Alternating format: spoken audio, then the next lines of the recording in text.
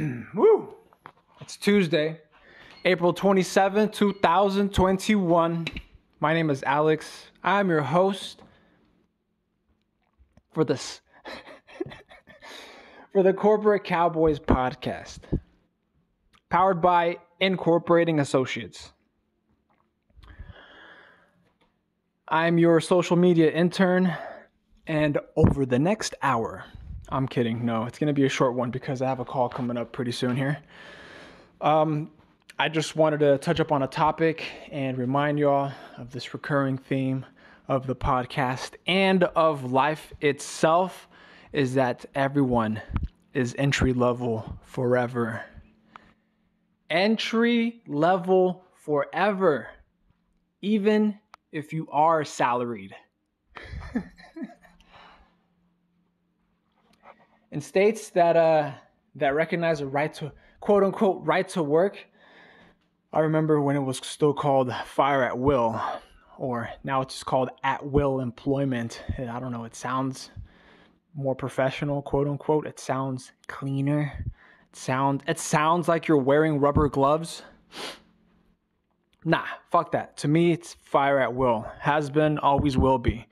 And that means essentially that anyone could get got. Nobody is excluded. There is extreme prejudice that's used, but such is the key to success, as an older associate actually once told me. Alex, do you know what the key to success is? And I straight told him, no, what is it? Because I really wanted to know. I mean, if this person was in a higher rank than I was, I wanted to know what it took to get there. And they said, discrimination. Discrimination is the key to success. And shit, that's true. When you are in a position that is entry level, at every step of the way, you have to learn how to discriminate what's good from what's bad. Anybody could fall victim to deception. Anyone could fall victim to fraud. Anyone can fall victim to disillusionment. Anyone can fall victim to disenchantment. Disenchantment? Disenchantment. When you're entry level forever, it's all or nothing every day. It's do or die every day. That's how you earn your stripes. That's how you then become discriminated as being good. So you're either discriminated for, as like a preference. You are either preferred or you are discriminated against. You are dispreferred, disfavored. And nobody's immune from this. Even CEOs, even chief executives. No one is immune. No one. It's entry level forever. At every position, any position is entry level forever. There's just some positions that normatively are given this form of deference because they have a wider span of control. They have a wider span of responsibility. They have more responsibilities in essence. And with more responsibility comes a greater degree of control that you have over your immediate surroundings. Some folks mistake that for fucking power. It just goes straight to their head just because they have a little bit more say-so in one or a few more items in their day. They think they're in power all of a fucking sudden. And they forget that the service they are performing is to everyone, not just to themselves, not just to self-serve themselves with power. Everybody's in this position. It's entry level. And that deference, it runs out.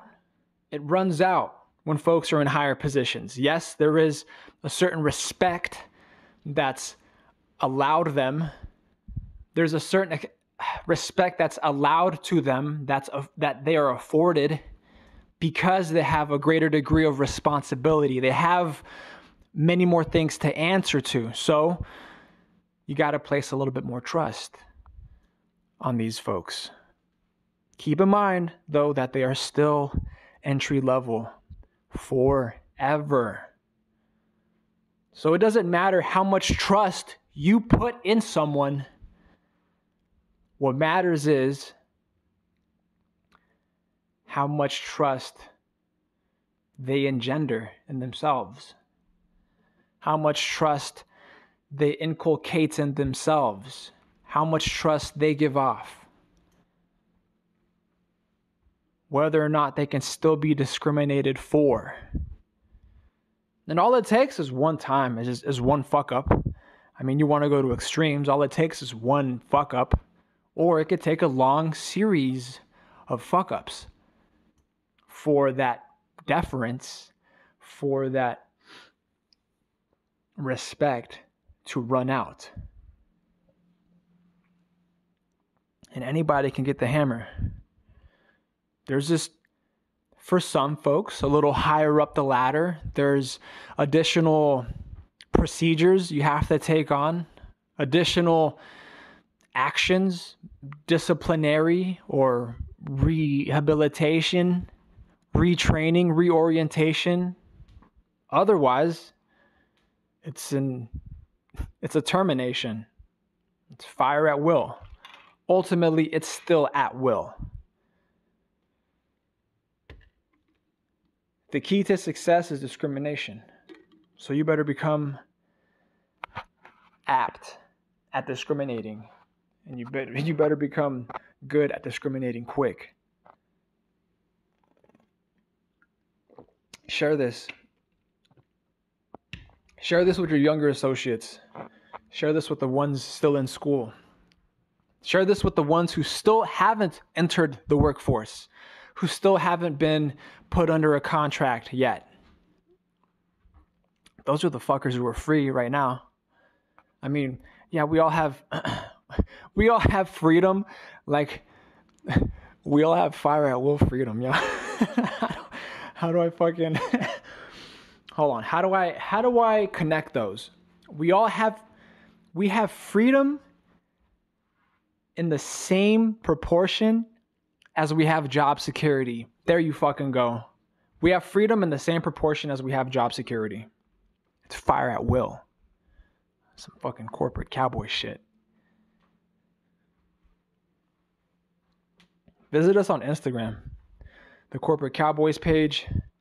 The handle is at incorporating_associates.ia. You can also subscribe to the Patreon for a monthly subscription. It's really a donation in keeping this operation nonprofit. We're on Patreon. That's the Corporate Cowboys podcast. You can catch us pretty much anywhere podcasts are distributed. Oh wait, the handle. I think I fucked up the handle. That's at incorporating.associates_ia. Right. If you do want to donate directly, you can Venmo me. That's Alex at Coco. You can also Cash App me. That's $ Corporate Cowboys. PayPal.me/Corporate Cowboys. This goes towards expenses, monthly expenses, and legal fees. You know, just rendering unto Caesar's and then avoiding the tax. Avoiding, not evading, avoiding.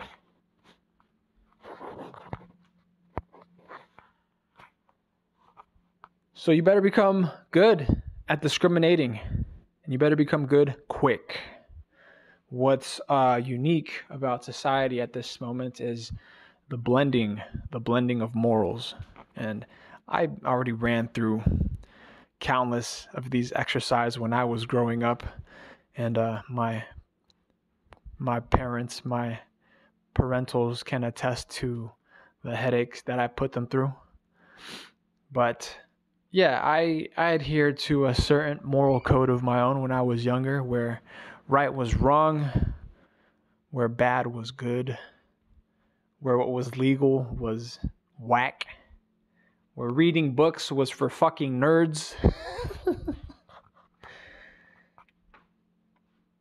And nowadays that ideal that ideal that I grew up with, and here's how trippy it is, that ideal that I guess grew into is now becoming the norm in society at large. But in retrospect, I mean, I knew I was a piece of shit when I was younger. I'm talking like when I was 18, younger, underage almost. I knew what kind of piece of shit I was. And what's funny, what's ironic, is that piece of shit that I was back then, the character, the attributes of just being unproductive, of being fucking destructive. I wasn't even creating. I was creating to a minimal extent back then. I mean, I was still obviously developing. I was developing myself, developing knowledge of myself, but I wasn't helping others. I was actually running from responsibility, and I became really good at avoiding responsibility. I was accountable for all my shit. I mean, I never pointed the finger at folks. Shit that I knew and I had left witnesses for, fuck yeah. I mean, I'd have to cop to them like, yeah, I did that, and I'll take what comes to me. But I mean, that's just honor. I mean, that's just living honorably. That's not being a fucking rat. That's not being a fucking bitch.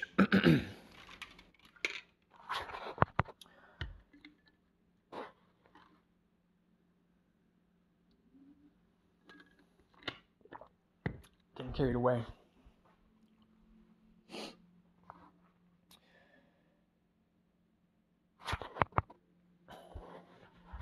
And growing up now, I'm able to reflect on the piece of shit that I was. And now I see society